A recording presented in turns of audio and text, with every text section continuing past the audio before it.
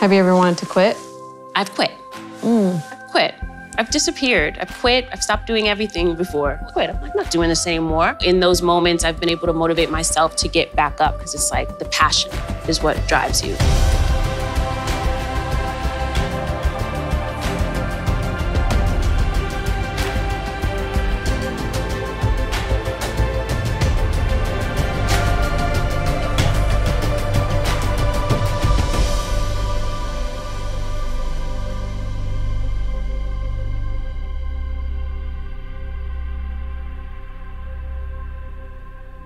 Hello. Hi. How are you? I'm good. Thank you for having me today. Thank you for being here. Of course. You are all the things. You are a mother, a boss lady, entrepreneur, an actress. And you but you created a line for you and your daughter called Glitter and Lace. Yes. How did you believe or know that that was something that you needed to dive into, knowing that you had your hands in all these other things? Well, I feel like me becoming a mother became my biggest role in life. You know, I feel like God blessed me with that role, and I have the opportunity, the honor of raising a little human. And I pay attention to everything about her. And she is artistically blessed, and she's been into fashion since she's been born. At 2 years old, I remember dressing her, getting her ready for preschool, and she said, "No, I don't want to wear that. It's not chic." 2. So she knew right away off the bat. I'm like, how do you even have chic in your vocabulary? So, I knew there was something special there, and she would go to school and she would design dresses and bring things home to me and say, "Mommy, look what I made." And I feel like it's my job to nurture that, not push it too much, but like really nurture that. And I have so many resources available to me. I was like, how beautiful would it be if I could create a line with my daughter now? She was 4 at the time when we started the line. And we do this together. Me as a role to empower other mothers and empowering my daughter to show her the process of creating, in doses. Because we're not pushing her to be a baby billionaire. Maybe. Right. But you never know. You never know. But we take it in doses, and it's something that we can do together. It's something that nurtures her creativity. And I hope that one day when she's 18, she, takes the brand and turns it into a contemporary brand. And she can always go, you know what, I started that brand with my mom when I was younger. Yeah. And I did it because she's looking at everything I'm doing. She knows about pastry and what me and Angela built. And she has questions about fashion and how it works. And I feel like since that instinct is already there, why not nurture it? Yeah. Why not? She gets so much joy out of creating and seeing something come to fruition. Yeah. She talks about it all the time. She's like, "Mommy, can me and my friend Naya, can we design the line for next season?" I'm like, yeah, of course. It makes me excited. So, I feel like my biggest role in life is being a mother, and anything and everything to make her happy or to shape and build a generation next, Yeah. And I'm a mom as well, a pretty new mom. I have a 15-month-old. And I know with being an entrepreneur and working, a lot of times the mom guilt can trickle in. Just the guilt of, can I hop on the Zoom or can I not hop on the Zoom, or going to this meeting or showing up on set. You have that propensity to feel like you're doing something wrong, but in all actuality, it's really empowering us. Yeah. How have you dealt with mom guilt when it comes about, during your daily life? It comes up all the time. All the time. And especially because, I have a part of me that still finds it very necessary to prioritize me. A lot of people become mothers, they become parents, and they feel like it's some sort of deadline, that everything they needed to accomplish needed to be accomplished before they had their kids.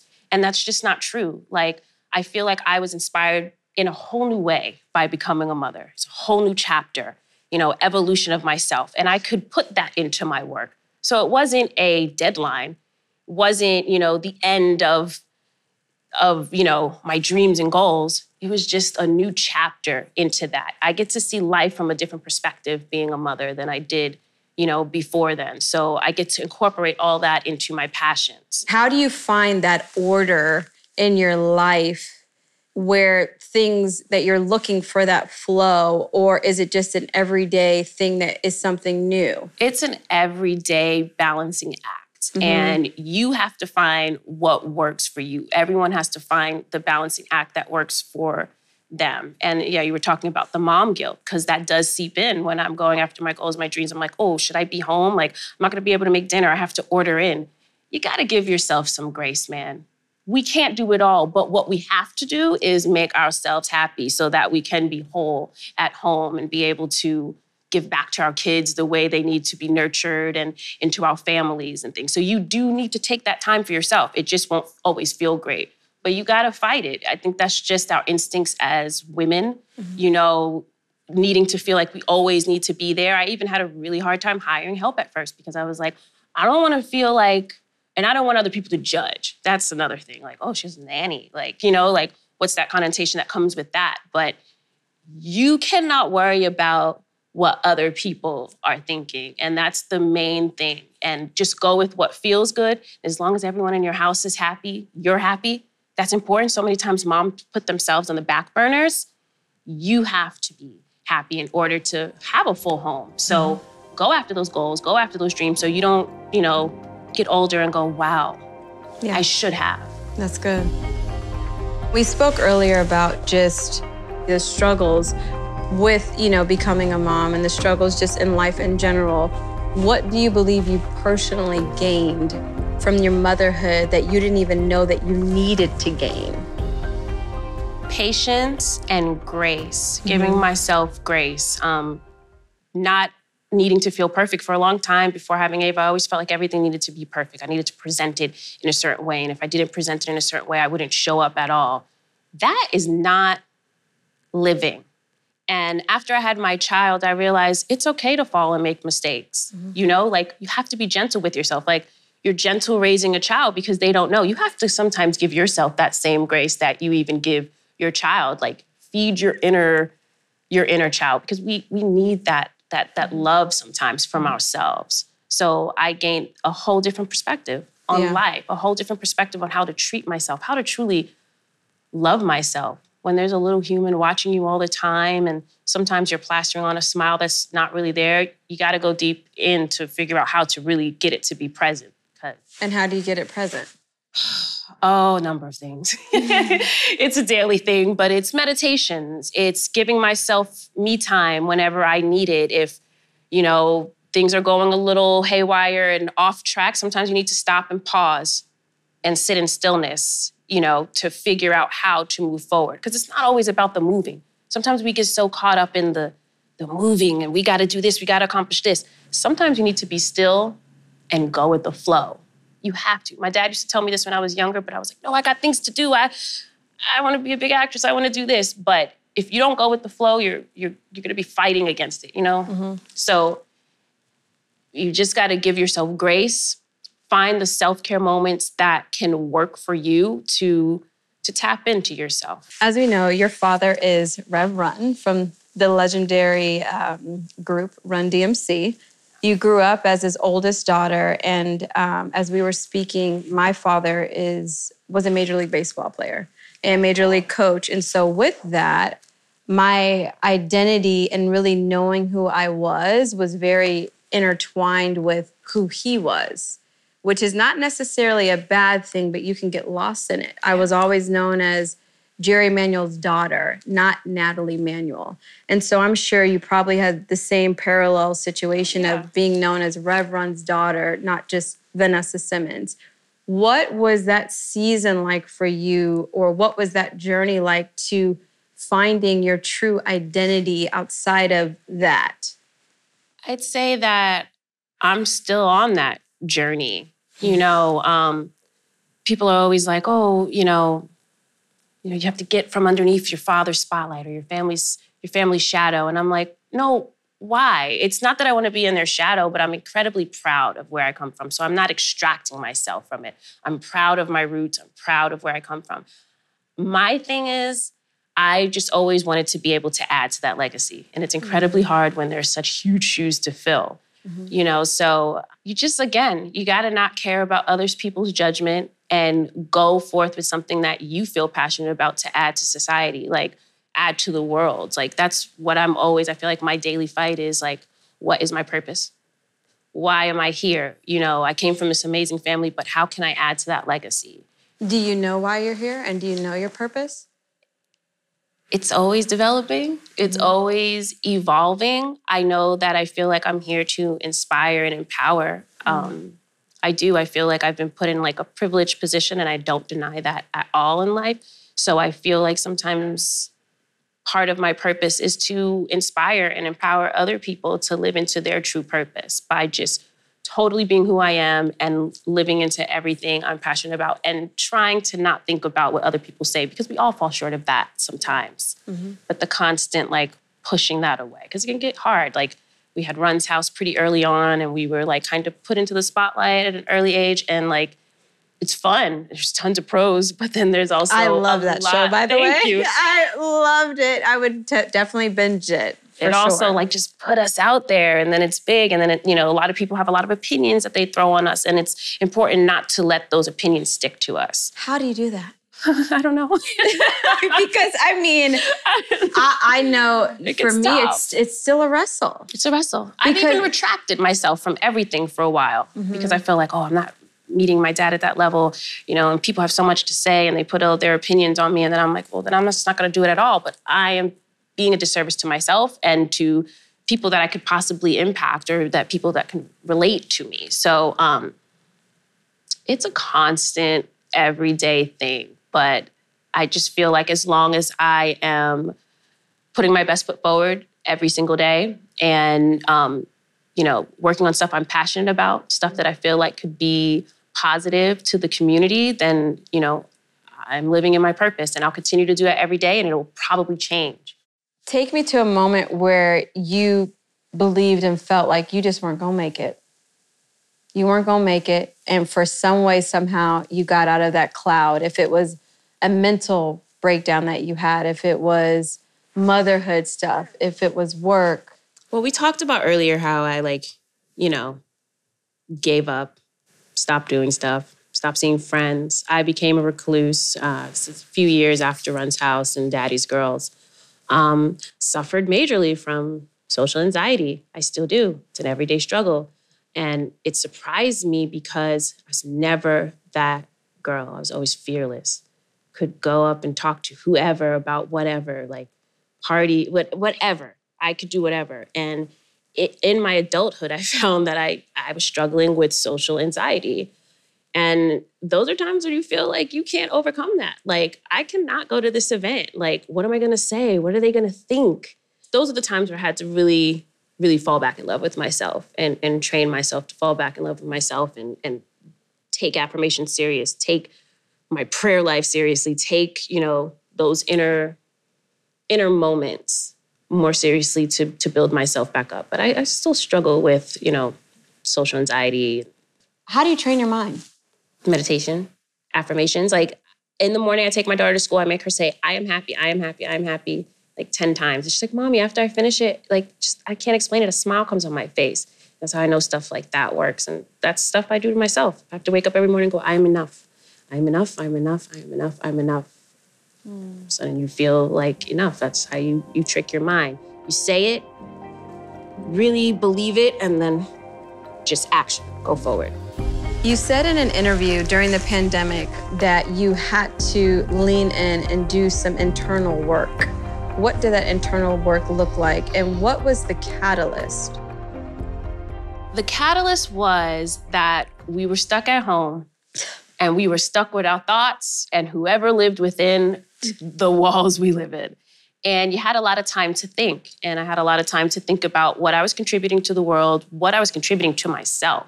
Because like I said, we're always on the go, always on the move, trying to make something happen. But sometimes we forget to love on ourselves, truly. So I went on the process of refalling in love with myself, not who I am in the public, not I'm Reverend Run's daughter, not, I'm Simmons. No, my soul. Who am I? And I'm still on that journey every single day. But I just leaned into me, like, you know, what truly makes me happy? Well, I can still be all the great things for everyone else around me. How could I be the best me to me so that I could give, you know, my best self to the work I do and to my family, etc. And what was that? What do you believe makes you happy? And who are you? Who am I? I am a very proud mother, of course, and I am a woman who wants to be great. You know, I want to be the best. And when I say the best, I don't mean it in a competitive way because I'm inspired by all the great people that I get to meet in my industry and stuff. I mean, competitive with myself. How could I be the best me in my world? I like to hold myself to great integrity, you know, do what I say I'm going to do even when nobody's watching. Like, those are the things that count to, like, building character. Like, not how you're presented to the world, but how you really operate in a day-to-day life. And it just takes a lot of internal work. Journaling, it's helpful. Sometimes you journal things when you're just like doing the, what's it called, free thought writing. Yes, yeah. You just do a dump. You'd be surprised what comes out. And then with that release can come growth. And so I love stuff like that. I love journaling, things that sound a little taboo, but like things like that work. Affirmations, just truly loving on yourself in every single way, not denying yourself anything you can imagine, you can go after. It may take some time, might take little steps. Like I said, I want to be great. I want to be the best. I know that that's not an overnight process. So giving myself the grace to get to there. I don't have to be what the next person, how they did it, or what age they were when they achieved it. You know, be committed to your story. Be inspired by the people around us. You know, like, I love cheering other people on. I get inspired by other people. Like, I see other women doing great things that I've come up with in the industry. And I'm like, I mean it when I comment on their Instagram, like, oh, that's fire. I'm proud of you, because they're inspiring me, like, make me feel like I can do it too. And sometimes I feel like people are too afraid to talk about that because they want to feel like, no, I'm a best. This person could never, they could never. No, like, let's be inspired by one another, and we would build such a stronger, better community. What do you think the root of that is, of just comparing ourselves to other women, not wanting to affirm other women because of maybe the things that we're wrestling with inside?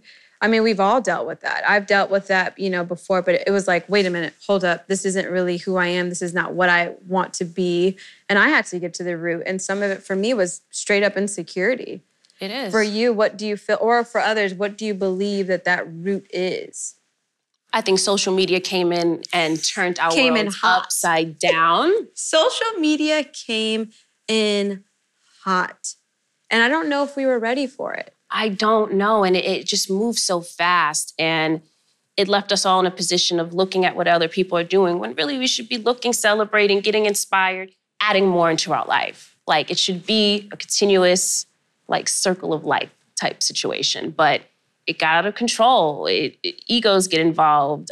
I don't know. Insecurities definitely take place. And we all fall to insecurities at times. So that's where that inner work comes in.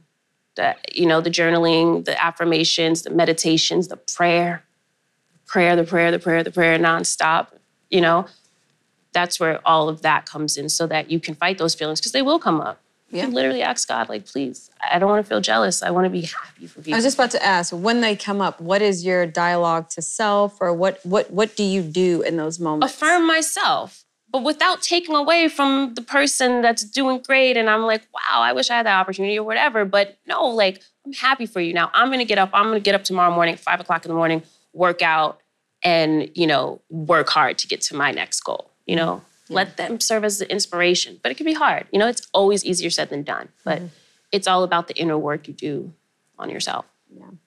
And with that, the pandemic, I believe a lot of us had to transition out of some things in order to transition into some things. We had to transition out of the old and to transition into the new. What do you believe you transitioned out of, and what are you transitioning into? I transitioned out of just being busy to be busy. Because in that moment in 2020, when we had a moment to just be still, it's like, okay, wow, what was I doing out there? Getting stressed out. And, you know, like, we can work smarter, not harder. And so we're balancing that work-play life too. Like, you know, like it's just as important to secure the bag as it is to, you know, go on a girls' weekend, have your friends, you know, making time, adequate time for each facet in your life to live a full life. It's not just about making money and working. That is called burnout. So, yeah, that's good. And speaking of burnout, it's the culture does a great job of telling us we have to do this, we have to do that in order to keep up with the Joneses, in order to just keep up with whatever the world is saying that we need. Do you believe that you've made it because the world knows your name, because of maybe what's in your account, what cars you drive? Do you believe you've arrived? I don't know. I don't, you know what? It's scary because I don't, you know, and I feel like it comes down to living in those like present moment to moment so you can appreciate it. Because like I said, like before 2020, I was living just constantly busy, constantly doing things. I gotta make it. But you ask me that question and I say, no, you know, there's so much more I have to do before I feel like I arrived. But I think you have to make it the moment that you arrive so that you can fully live into yourself. Otherwise, you're just always gonna be working towards it. And you're gonna have the same sick cycle. What do they say? Insanity is doing the same thing over and over, expecting different results. Maybe you just have to say, I arrived. Maybe that's something I have to do. I've arrived. You know, like I've done a lot of great things in life that I'm really proud of. And sometimes I'm always looking to the next that I forget to appreciate those moments. What is arriving, you know?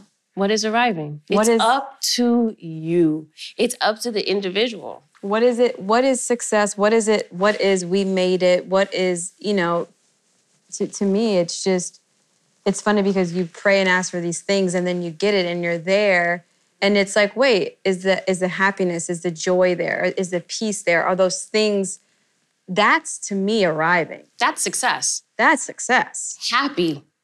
People will be surprised how many people are walking around not happy, just existing. Happiness. Being able to just wake up and be grateful, happy, that's absolutely success. Yeah. That's the feeling I want to work on having every day. Yeah, totally. What's next? I am acting, preparing for a production on another film, so I'm really excited about that. That is something I have been passionate about my whole life and have worked towards, so I'm blessed that I get hired and get to have opportunities within the industry I work towards. And building out the business. Me and Ava are rebuilding Glitter and Lace, and she's 8 now. And the last time she designed a line, she was 5. So she's very excited I can't believe she's already designed at 5. Yeah, she has like a little tiny form at home, and she designs for her doll. She'll make little dresses and fairy wings and corsets. And she's like, "Mommy, can you fix the bodice?" I'm like, "Who is teaching you this lingo?" Like it. she It's in her blood. She is serious about it, but I love it. And she's the best partner I could ask for to be able to build with my daughter and show her the ropes, and then hopefully one day watch her like run a company. That would be success. That would be happiness. Congratulations on booking your role. Thank you. What is your process like as you're preparing for that role? I like to do a lot of like journal work for my characters now. It's a new process I've taken on, and just like really go in deep dive and create meaningful characters. I think that we're given such a gift as actors to be able to tell a story that I always want to make it authentic. And so I do have some new tricks up my sleeves with my work, and I'm looking forward to everyone seeing some of my new projects. Okay, I want to stay here a little bit and then we can wrap it up. With acting, as we know, there's a lot of no's that you get before you get that one yes. How do you stay optimistic knowing that you're going to get that no after no, AKA that rejection, but yet you keep going after it? What would you tell an actor or actress coming up that is going after those roles, and they're just getting no after no and just are weary? Yeah. They're weary in the process, and their belief has been interrupted with disbelief. It's been interrupted with uncertainty. What could you say to them, and how do you keep going? I've been there. You get so many no's, it feels out outrageous. Like, it's like you can't even endure another no. But it's in those moments when you keep getting back up. Each of those no's should strengthen your talent. It sounds crazy, but it could take away from your confidence, but you can't let it, because there's so many politics that go into picking, actors and actresses for roles. It won't be because you're terrible. It just means that your opportunity is just around the corner. You got to keep getting up and going. Keep chipping off at the block. What does the book say? The Alchemist, we got to put in out 10,000 hours. That's real. And that's a lot. You hit that 10,000 hours, though, you'll see some changes. It's like magic. But you got to put in that work, till you get that opportunity. And to stay focused, to stay on your game, just keep studying. Keep inspiring. Keep motivating yourself. And know that your opportunity is around the corner, but everyone goes through it. It's like a rites of passage into acting. Have you ever wanted to quit? I've quit. I've quit. I've disappeared. I've quit. I've stopped doing everything before. But in those moments, I've been able to motivate myself to get back up, because it's like the passion is what drives you, the passion. But I've quit. I'm like, I'm not doing this anymore. Yeah. I'm not going to another audition and getting told no. Who do you guys think you are telling me no? It was a great audition. Yeah. I know what I put into this. I know I prepared. Yeah. So that's so real. I love that you quit and you picked back up. Quit. Yeah. There are times people couldn't find me. That's good, but that's real. Yeah. So here at Butter, we like to discuss, of course, all of the beauty products, all for the exterior, the external. And what do you do internally to work on your beauty internally? Internally, like I said, that self-work, making sure that I'm feeding myself right, treating myself right, because all of those things count from the inside out. Just strive every day to be a better mother, better sister, better friend, a better me. Thank you so much. Thank you.